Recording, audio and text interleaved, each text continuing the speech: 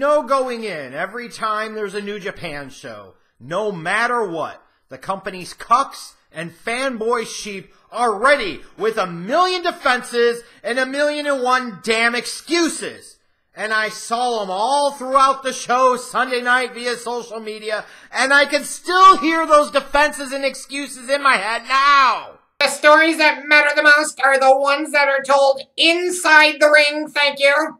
The commentary usually isn't like this, it's usually awesome. Doing live TV is hard. It's hard, man, it's real hard. Everybody knows this show was just to promote next week's bigger show and the tension in the Bullet Club. You gotta give them time. They're still new to doing shows in the United States. Yes. You know what? Maybe if you don't like it, you should stop watching because New Japan is unquestionably the best motherfucking wrestling in the world. It's so bad, just like what you heard there, that no matter what, these shills for this damn company will do whatever it takes to defend, excuse, and justify whatever this company does no matter what. I'm firmly convinced that if Chris Benoit killed his wife Nancy and his son in the middle of a New Japan ring, you would have cucks and fanboys defending that crap too. Talking about how it was just supposed to be a work and a mistake, an accident happened. And that's professional wrestling. It's not ballet after all. Like, I know that sounds crazy. But is it really that crazy? Is it? Is it? And my response to all of those excuses is bullshit. Here's what I call bullshit on. The stories that matter are the ones told in the ring. What the hell are you talking about? The vast majority of these matches on this card and many other New Japan cards are just randomly thrown together tag matches that have no story, that have no purpose, and even if they do, New Japan doesn't bother to actually tell the audience what the hell is going on and why they should care. And even though some of the hardcores love the flips and kicks, newsflash, ding dong dumb dicks, a lot of other fans care about the crap outside of just that. The commentary is usually not like this. Well, every time I watch a New Japan show and it's got JR and it's Barnett, I'm guaranteed the commentary is going to absolutely suck. Barnett is terrible. Take his roided up UFC ass back to doing MMA and getting his shit pushed in. And as far as JR, maybe the time has come. If not, then shape up before you have to ship the hell out. The whole thing about doing live TV is hard. I saw that several times. Are you kidding me? Like New Japan hasn't done television before? Are you insane? This show is just to promote next week's bigger show. No, it fucking wasn't. That was one part of it, but if it was just strictly and solely to promote next week's bigger show, which, by the way, they didn't mention a whole hell of a lot during the 4 hours on Access TV, then why the hell would they have come all the way to Long Beach, California to do the show? They're still new to doing this in the U.S. I saw that excuse several times. Bullshit! Wrestling is wrestling. That is no justification. That is no excuse. And if you use that as an excuse, that's pathetic.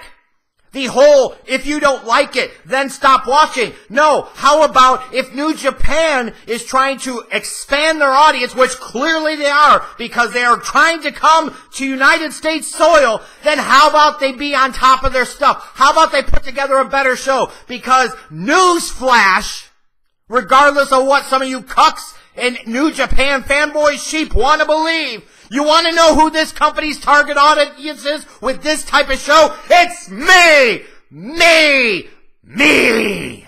Right, this whole notion that they were just doing it to build the next week's show. No, they are doing these shows in the U.S. just like they're going to do the other one in July because they are trying to expand into the U.S. market, starting off on the West Coast, and that makes sense for them. So their target audience are not the cuck and fanboy sheep that are going to ride or die with this product no matter what. It's the people like me, the under 40 male wrestling fan that's disenfranchised by the WWE product, loves wrestling but hates most of what's going on in the business right now. I'm the target audience. I'm the one they're going after, not you. They've already got you. And clearly, based off of the reactions of some of the hardcore New Japan fans, it's not hard to keep you. But speaking from my perspective, which from the New Japan perspective is the one that should matter in this particular case, because they are trying to expand into this marketplace and win over wrestling fans like me, they missed the mark on several different levels. Yes, they missed the mark. And let me address this really quickly for the cuck and fanboy New Japan sheep. Not everything your damn company does is perfect. Not everything your company does is great. That is ridiculous and you need to stop. How could you possibly be that insecure about the wrestling you watch or love to where you cannot admit a single damn fault about any of it? I think about this as a wrestling fan, and I use Hogan and Taker as examples. They're my two favorites of all time. You don't see me, and you don't. And don't you dare say you do, because if you bother to research, you know damn good and well I don't. You don't see me sitting there and excusing and justifying and defending every crappy promo, angle, storyline match that those two have ever been involved in over the years. Hell no! They are imperfect because nobody is perfect. Stop pretending that this New Japan crap is perfect. It makes me, if anything, appreciate the moments that were great, the greatness that they did show. Knowing that they were fallible just like anybody else. I think about Michael Jordan and Walter Payton, my two favorite athletes of all time. Michael Jordan was a gamble-holic. Michael Jordan took 7 years to win a championship. Michael Jordan was an incredibly selfish ball hog at times. Later on in his career, he was incredibly lazy at times on the defensive end. Walter Payton acted like a spoiled, entitled, bratty bitch in Super Bowl 20 because he didn't get a touchdown. And later on in life, as soon as he was freaking retired and later on, he decided to run off away from his wife and his kids with his damn fucking girlfriend. It doesn't mean that the other things that they did weren't great. But I'm not going to sit there and rationalize, excuse, and justify all that crap. It happened. They are not perfect. Stop pretending like New Japan is perfect. Because honestly, when I know I've seen much damn better than this, and you're saying it's not Wrestle Kingdom and you shouldn't... Bullshit! Bull! They are putting on a show. Their number one goal, especially when trying to expand into a new marketplace to attract who's that? Oh yes, that's right, fans like me! Their number one goal of the program is to put the best possible show on. And last night was clearly not it. It is okay, you cuck and fanboy New Japan sheep. Say it with me. The show was bad. The show was not good. The show may have... It sucked, okay? It is okay to admit that a show sucked for the company that you love. Are we that damn insecure? Are we that threatened because we love a product when somebody comes in and calls it out and questions it and says, that's bullshit, I've seen you do better, and I'd expect you to do better next time? No! How the hell is that company that you love so much ever going to get better if you never offer any criticism? Nobody and nothing is perfect! Accept that. It is okay to say this show was not good. It is okay to not have to make 300 damn defenses and excuses for it. It sucked, it sucked! Move the fuck on and look forward to the next one! I don't even need to look because I already know how this is going to go down. 95% of the reviews via YouTube, wrestling websites, podcast, whatever, are going to be overwhelmingly positive. Creating this false sense of security that this crap was great, and it was not. It was crap, okay? But because I feel like you could take me seriously, because I will say something is good whether you believe it or not, and I will talk about things that are bad, even though a lot of these other clowns, cuck, fanboy, sheep won't. I will take a few highlights from this show and talk about them. A show can be crappy and still have some good things on it. Unlike most of the rest of these cucks that are going to do these reviews, will sit there and almost completely avoid the negative, so that way they can fawn over themselves over the freaking positive, because again, we have to find ways to continue to justify and excuse why the hell we watch it, instead of saying, oh well, not their best night, yeah it sucked, let's be honest with each other, hopefully next time it's better. Is that such a big freaking deal? Cool when the tickets came on sale for this show that they sold out in like 10 minutes. If anything, that is an indication that New Japan, especially when they're picking and choosing their spots and their locations, has much bigger drawing power. And frankly, undersold themselves in terms of this event and this venue. That Dave Meltzer, Brian Alvarez selfie is worth its weight in freaking gold. If you haven't seen it, you need to. It was epic. They had a date night at New Japan. How appropriate and how fitting for those two. The only thing that was missing was at the end of the night, Meltzer and Alvarez going into the ring and challenging Ibushi and Omega. That's right, the Golden Showers versus the Golden Lovers. That's what the people wanted to see. You want to talk about blowing the roof off the freaking pyramid? That would have gotten it done. But man, when I saw that Meltzer-Alvarez selfie, it just put me in a good mood for the majority of the night. Kazarian's second rope botch would have made Sid proud.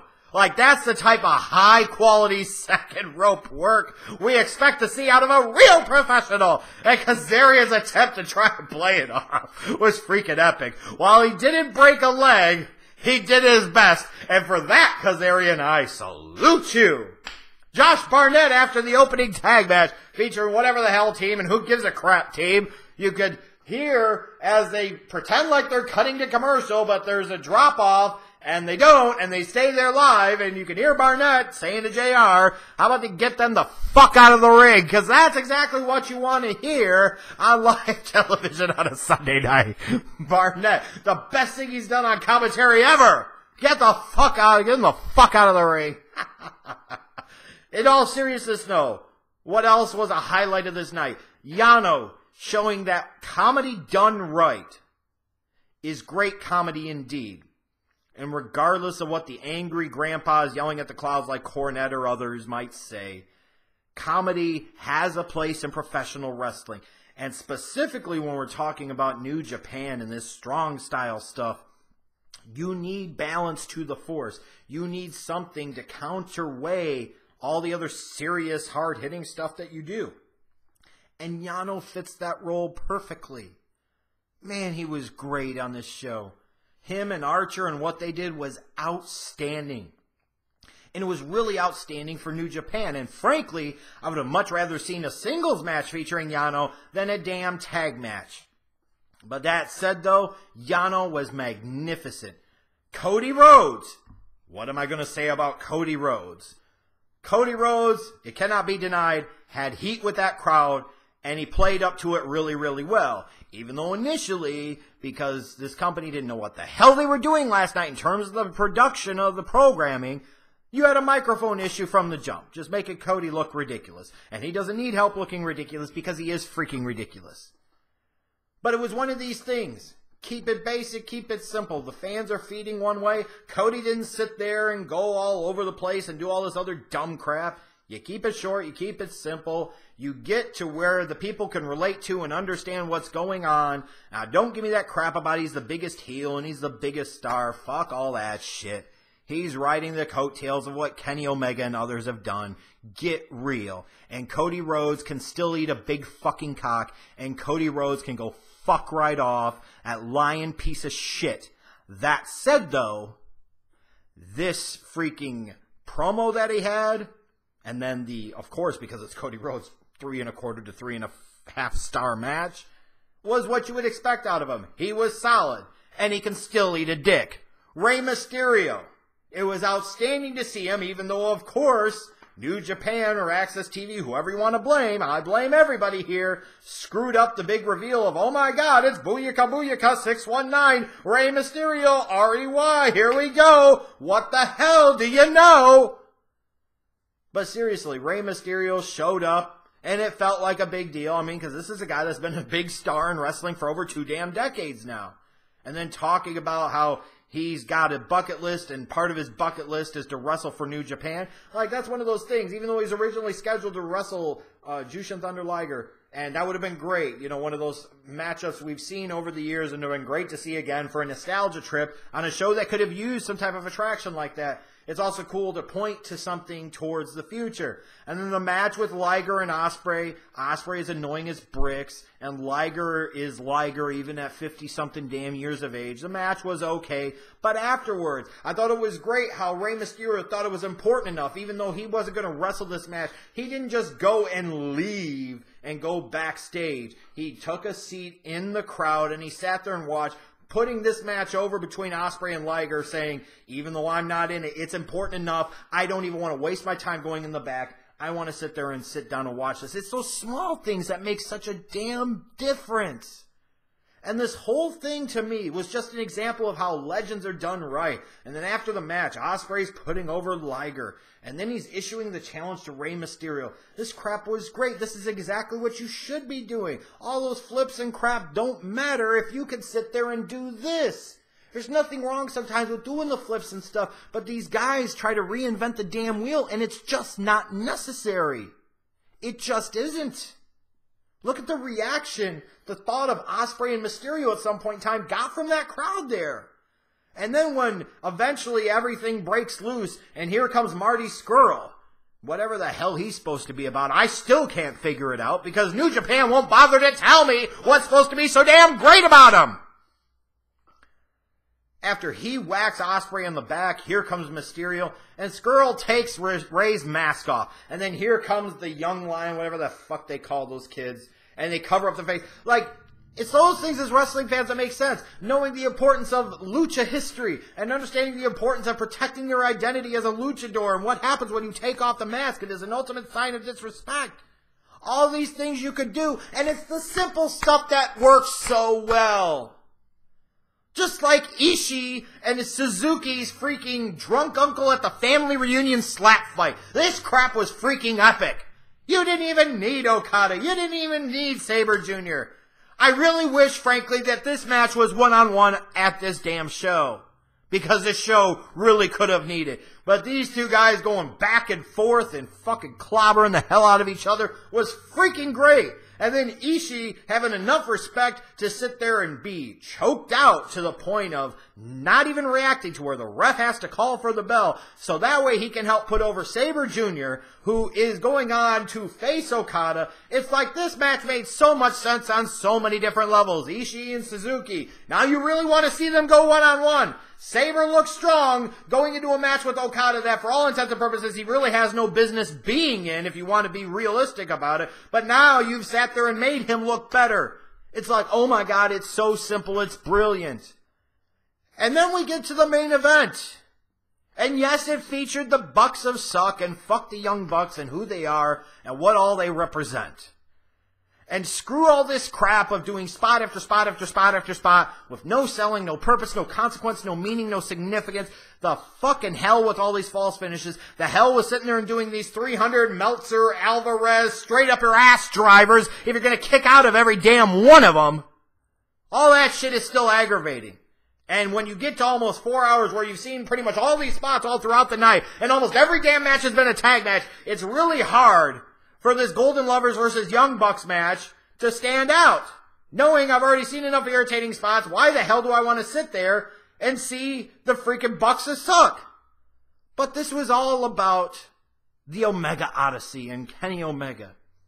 And this main event worked for me, if for no other reason than I understood what Kenny Omega's character was going through. I understood and could relate to what he was dealing with. This is his friend from the past. These are his boys now. They have done this, they have done that, but he's done this. He came up with this dude. He got up with this dude. All of this stuff. And he's torn the entire time. Like, this is his tag team, but these are still his dudes. But he doesn't want to see this guy get hurt. He doesn't really want to hurt them. Like, so much of this made sense. It was great in terms of that. The other action and stuff annoys the hell out of me. There's all the other crap that you do and it's double knees to the head one time and that's what finishes it. But the story makes a world of sense. The newly reformed tag team of the Golden Lovers go over. Kenny Omega cuts a promo to end the night. Even afterwards, you have the Bucks of Suck, and you're having this kind of emotional play between them and Kenny Omega. One of them shakes his hand, one of them doesn't. It made sense. And sometimes that's all it takes. The match itself, The story, though, I got into, I dug, and I understood. It's not like Hangman Page versus Jay White. I understand none of that. I understand why no reason anybody would get behind either one of these two, specifically freaking Jay White. Switchblade, sling blade, how about cut my damn throat? That garbage was terrible. It was boring. B-O-R ring. Like, who the hell put a U.S. title on him instead of Omega? Jesus Christ, I'm not the biggest Omega guy in the world. What the hell made you think Jay White was over enough to carry that damn strap? Why in the hell wouldn't I come back here to the States with Kenny Omega as the U.S. champion? I'm just saying. Even I'll acknowledge that Omega is a big deal in the New Japan circle. And in the grand scheme of things, if you're trying to expand here into the U.S. audience, you want to do it with Omega, who can actually get himself over with that crowd, or Jay White, who freaking can't? Unbelievable. But even though there were moments that were good, that were respites from the suck, this was largely a bad show. And I do not care how many excuses there are going to be given to me on social media. I do not care how many pathetic defenses and excuses and justifications you get in the comments of this video. It is okay to admit that this show sucked, because it did. And don't tell me, well, they've done other shows that have been worse. Okay, and that means those shows sucked and they suck worse. It doesn't change the fact that this one was terrible.